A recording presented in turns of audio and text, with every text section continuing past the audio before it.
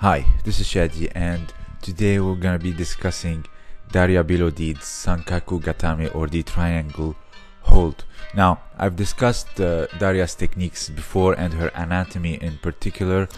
She has very long limbs and she is very slim for her category. She is 5'8" or 172 centimeters tall in the -48, so that's pretty tall, and this often plays to her advantage when it comes to hooking for ashiwaza, for her ouchigari and uchimata. And now we're gonna see her a very famous newaza technique, and that is the Sankaku Gatame. But before we go to see, I just want to say that Daria's Sankaku is very much revolutionary. It is a variation of the Sankaku that has never been done before, and she does it in a way that she saves both time and effort, and also which makes it work almost immediately once it is hooked, unlike the traditional Sankaku. But before we start looking at Daria's Sankaku, we're gonna take on a few examples of the old one in competition, and particularly Mark Huizinga,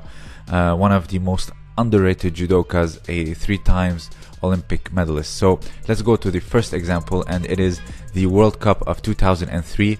And here he goes for like a tayotoshi, chops down. Here we can start to see the traditional Sankaku. It is, he places himself on the same axis of his opponent and hooks one of the under the armpit, and then when he gets the triangle, he flips his opponents, turns them around, and he has to switch his leg or the hook in order to work it. Let's see here another example in the 2003 World Championship. Again, the leg goes under the armpit, hooks. He has to switch hooks in order to have the Sankaku under the armpit. He stays on the same axis, belly on the back. They both form like a straight line, and then flips them around and turns them. And you can see the old Sankaku is like you stay on the same axis, on the same line as you hook.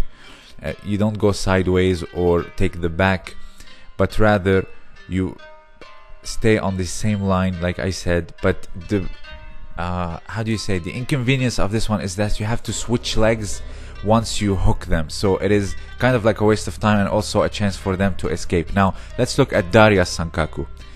So Daria's Sankaku is particularly different in a one crucial detail, and here it is. She places herself perpendicular rather than on the same line, and immediately hooks and just turns around using leverage. So she doesn't have to place her legs and force them in, and then when she flips her around, she has to re-switch the hook in order to get the Sankaku. In Daria's version, while placing herself perpendicular, she immediately gets the triangle, and also all she has to do is flip it around and use leverage. Let's look at it again. Here you can see it's immediately hooked without even turning her around, and here turns around, it's already locked. She doesn't have to re-establish the hook like the traditional Sankaku. And there you have it, an established osaikomi and pretty much an ippon. So this is why it is economically, from time standpoint, efficient, and also technical standpoint, it is very efficient, and also far more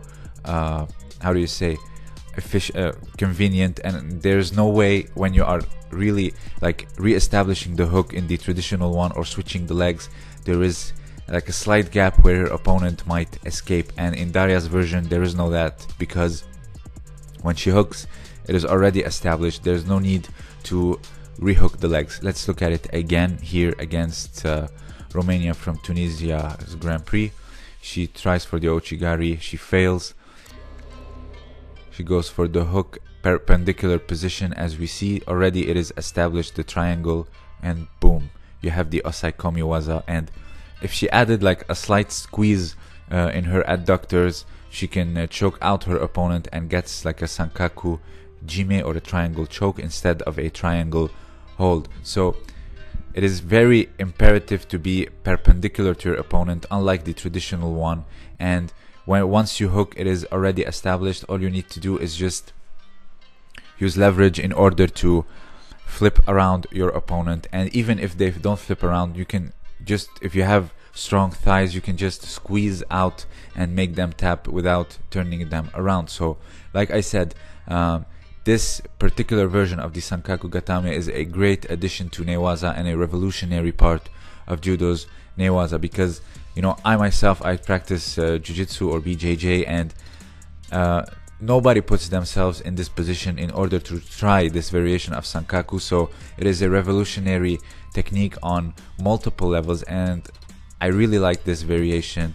If you have anything else to add or another technique to suggest, share it down below. Don't be hesitant. And if you have another detail to add or another observation to add to the Sankaku that I have missed personally, let me know down below. This was Shadi, and thank you for listening.